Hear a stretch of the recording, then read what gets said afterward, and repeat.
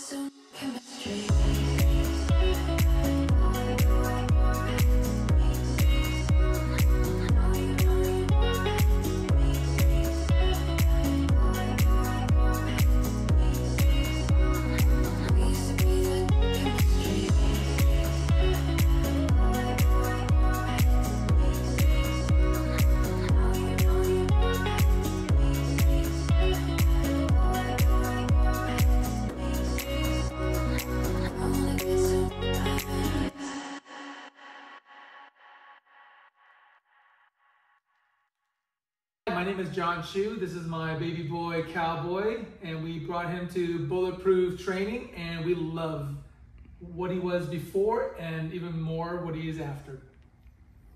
I'm Tina, and this is our little baby girl Sugar and Cowboy. And they were a handful together, but they are so much better now, and we're really looking forward to taking them home and seeing what wonderful things they've learned. And we want to thank Riley and Terry. They're wonderful with them.